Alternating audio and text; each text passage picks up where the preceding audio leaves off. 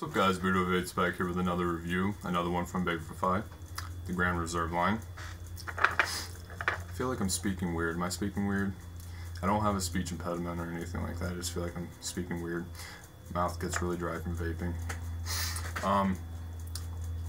VaporFi Grand Reserve Catch a Latte. See the labeling? Same labeling as all the other Grand Reserve juices, just a different picture. Got the latte, got your nicotine warnings, all that stuff, hazardous, all that, good stuff. 3 milligrams, 60 milliliters. VGPG is 70/30. And if you saw my previous video, my previous video, I bought this with my own money. Was not sent, so I'm unbiased.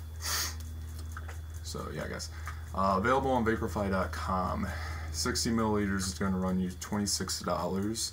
They have it available in 0, 3, 6, 12, and 18 milligrams, which is it's nice to see higher milligram content.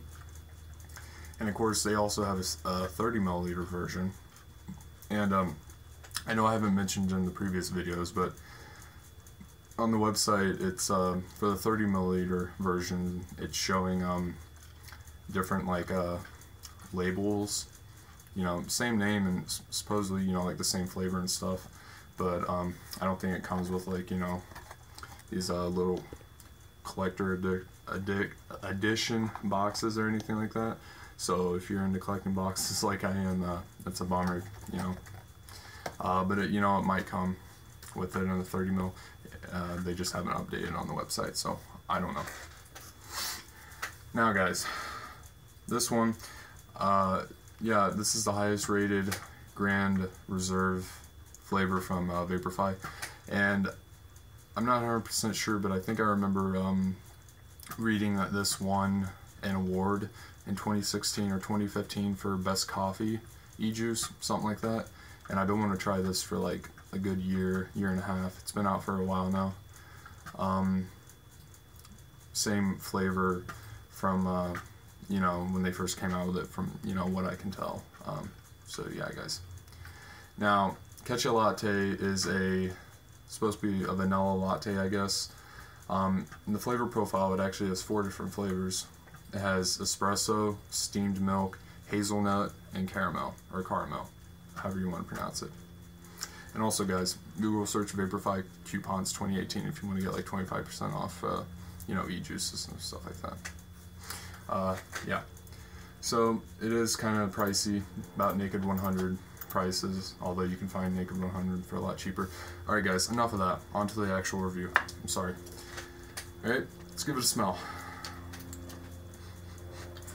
Alright, now I'm getting an abundance of smells. It definitely smells like a coffee liquid, that's for sure.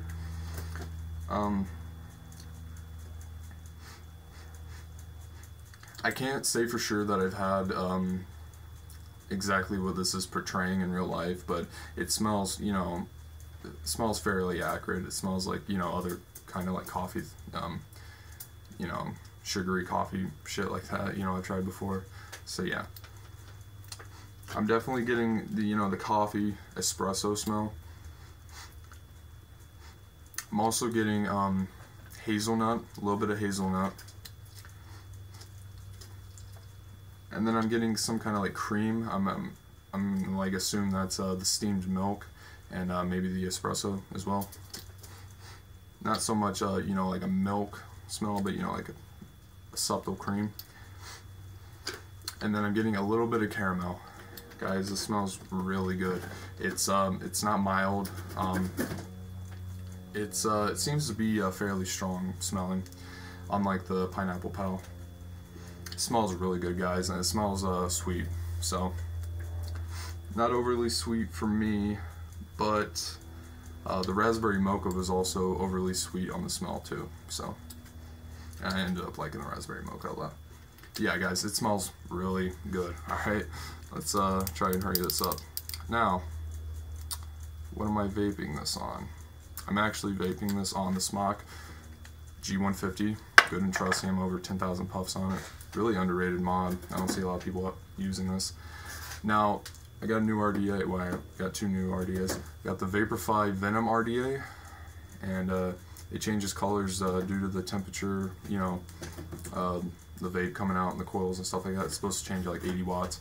There's two different colors. There's like a gray and a white, and then white and a black, I think, something like that. I got the black and white. Pretty nice RDA. It was on sale, like 50% off, so I decided to get it. 22 milliliters, or millimeters, so it's kind of a small RDA, and I honestly don't really like the drip tip, but it's comparable to the Lush RDA. It's a really nice flavor RDA. It's a juice review. Alright, come on the inhale.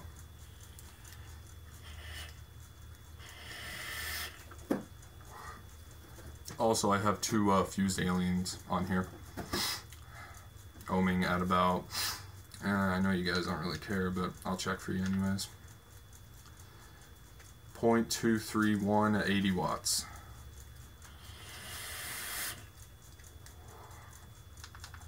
Alright, now, on the inhale, I'm getting the coffee espresso. Pretty much goes in the order of the smell, at least, you know, in my opinion. Really nice, rich coffee. It's not bitter. It's kind of gives you the kind of like dry coffee taste. You know, it's, you know, tastes pretty good on the inhale. Also picking up on the sweetness on the inhale. I can't really pinpoint it, but I'm gonna assume it's the caramel or the caramel.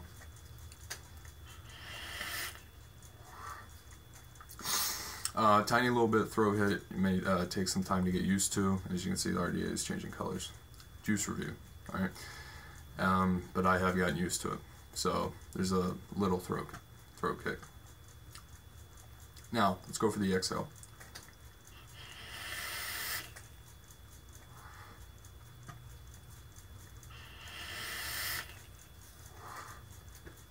Alright guys, the exhale is where this juice really shines, obviously.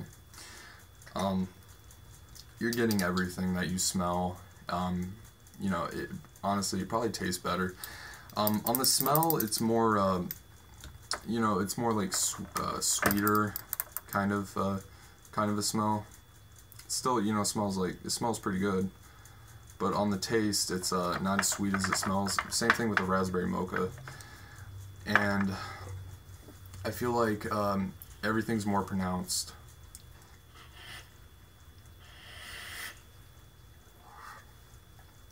Getting that nice espresso coffee taste.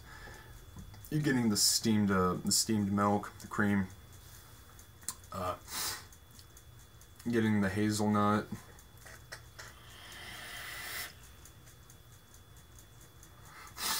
And then I'm getting the caramel on the back end, like right at the end.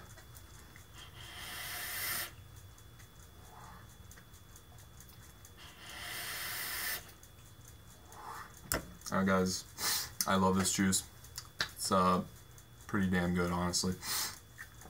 Now, would I recommend this, guys? Definitely yes, especially if you're into coffee flavors and you've been wanting to try a coffee flavor for a while, or you've been wanting to try this for a while, whatever. Definitely get it, guys.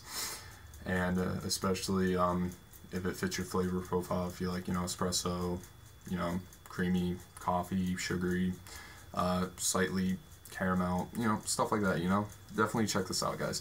1 through 5. Ah, man, I want to give it a, you know, I want to give it a anywhere between 4.7 and a 5 out of 5. But guys, this well, with most coffee juices I found, no matter the you know, no matter the amount of sweetness, it just overtakes the cotton. Even if it doesn't gunk it up, the cotton, you know, once you put the juice on, you know, on the cotton, it's always going to taste, you know, have that little bit of coffee taste to it, no matter, you know, what e-liquid you're putting in there. So I definitely don't recommend this in a tank unless you don't mind, you know, changing coils and stuff like that. And it's a coil killer, guys. It gunks up pretty fast. Not one hit wonder. level, but it does gunk up pretty fast. Probably gonna have to change after about 2 days, depending on how you vape, you know, stuff like that. But guys,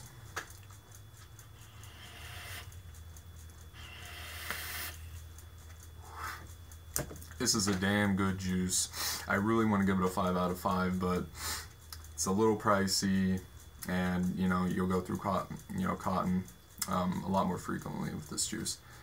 But guys, I recommend the hell out of this. It's so nice in the morning, especially when it's cold out, and it's awesome at higher wattages. You know, go as high as you want or you can handle. It just, you know, it tastes better that way in my opinion.